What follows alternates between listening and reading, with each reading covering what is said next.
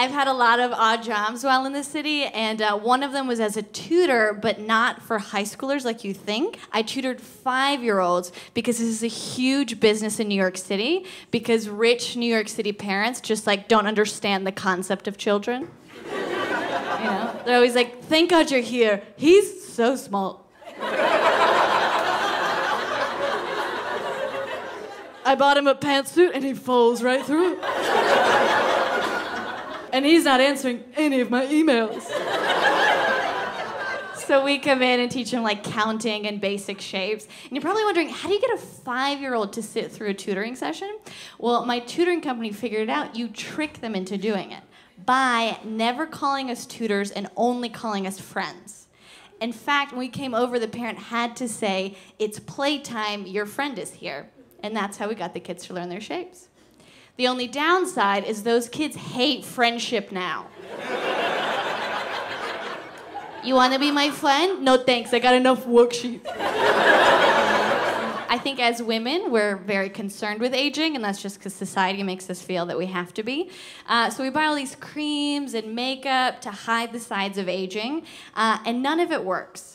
At least that's what I thought, until I saw a woman on the train recently wearing her makeup in a way that I was like, okay, you have figured it out. See, we as women paint our face on where our face actually is.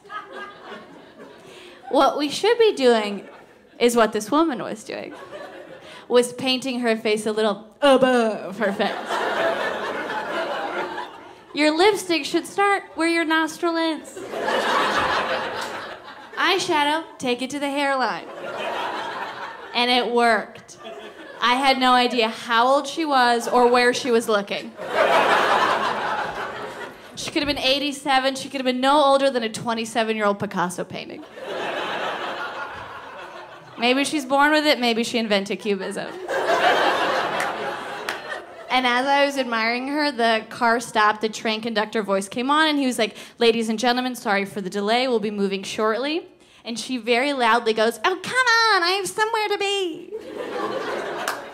I was like, of all the people in this train car, I would not have expected you to be beholden to the constructs of time. You look like you get your clocks from Salvador Dali paintings. And at that moment, a group of teens with a boombox came into the car, and they were about to hit play, and one of them clocked eyes with her, and then turned around to the rest of the group and went, yeah.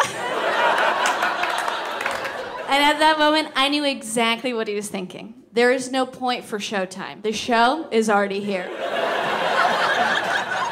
I love going on first dates. I think they're so fun. But there's always this thought in the back of my mind, which is, what if he's a murderer, right? Is this the man of my dreams or the one who puts me to sleep forever, right? Which is why I have developed a strategy called leaving breadcrumbs for the police. I'll share it with you now, okay? So as soon as you get your meal, take a photo, post it with the caption, having a great time, name of cross streets, timestamp. Then you have to have a memorable conversation with the bartender. So that way, if the police show up the next day, he's like, yeah, I do remember her. She asked if I could put a ½ pound of lettuce in her Bloody Mary.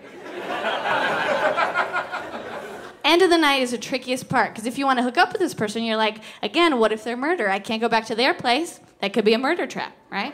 So you think, okay, I'll go back to my place. I know that's not a murder trap. Surprise, now he knows where you live. He can come back and murder you later. Which is why I have come up with a solution. I think we, as women and men, anyone who's scared, okay, we should pool our money together and invest in one dummy apartment. Working title, Airbnb. Right? Thank you. Or fuckhole, both are cute. Right? And it's built for both sex and safety. Right? So when you show up, there's a bowl full of condoms. Also, only you know where the knives are. Right? It's decorating karate trophies so he doesn't try anything. But if he does, there's a lever that releases a bear.